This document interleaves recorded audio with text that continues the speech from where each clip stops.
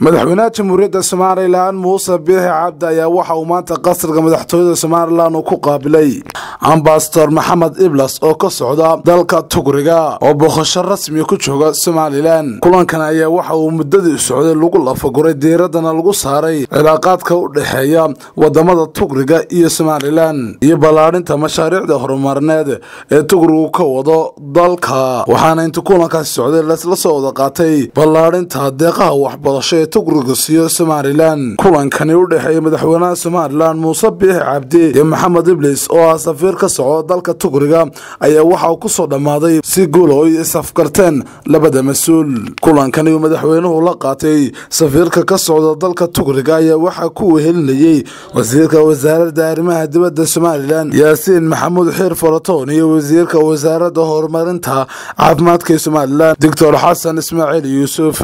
علي عبد جامعة قمع التلفزيون كبدعس هرقيسة.